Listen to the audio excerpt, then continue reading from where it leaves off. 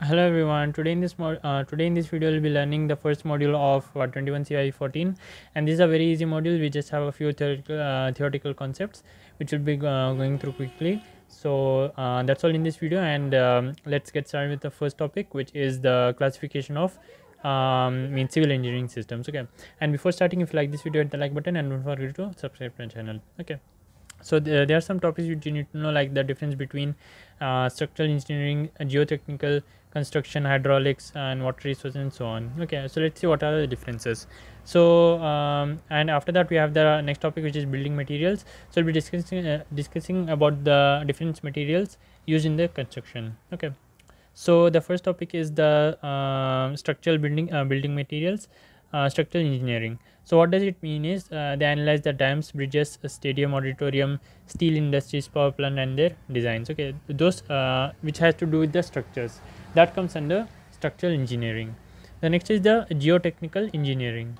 So the civil engineers under this engineering will be like they'll be assessing the quality and strength of the soil and the rock for the design and underground structures like tunnels, shafts, and conducts. The third is the construction technology. Here the planning for construction equipment, machinery for the construction project is carried out. And hydraulics has to do with the waters, like the hydropower plants and dams, and the water resource and irrigation engineering. So here we have the total discharge of water from various areas and from the rainfall catchment area to store the water in a reservoir, manage the pollution control, and so on. Next one is the irrigation engineering. So it understands the system of irrigation and the command to develop and aspects, supply the water to the irrigation land, grow crops, and so on. Okay.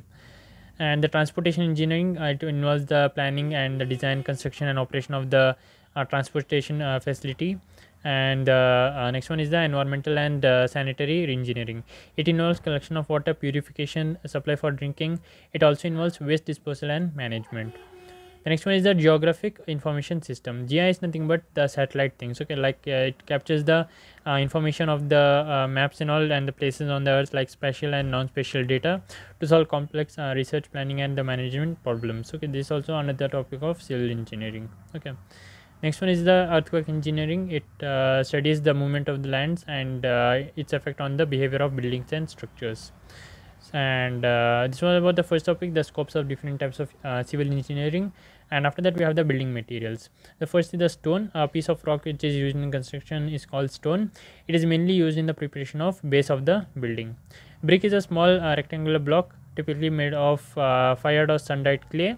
Wood is the material which is used for the trunks from the trunks of the branches of the tree.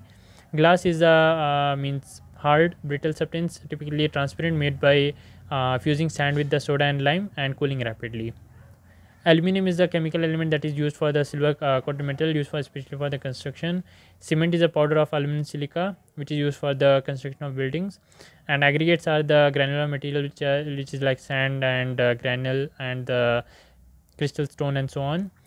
And concrete is a construction material composed of cement. Steel is a kind of material alloy which is made of iron and carbon. Reinforced cement is the combination of the concrete material as well as steel. And PSC is the pre-stressed concrete, means when we apply the brick, at that time the stress will be there, right, on the surface. To avoid the stress, another material is used, pre-stressed concrete. Okay, they will be applying the low stress. Okay. And then the smart materials have different properties, like they can be changed according to the changes. And the final topic is the role of civil engineers in the development of nation, like they help in the development of infrastructure and construction of reservoirs and distributaries, maintenance of road, railways, and harbors, and waste management, as well as the construction of health centers and so on. Okay, you can write from your own. So that's what basically just the introduction of about the civil engineering, the first module. And thank you so much for watching. I'll see you in the next one.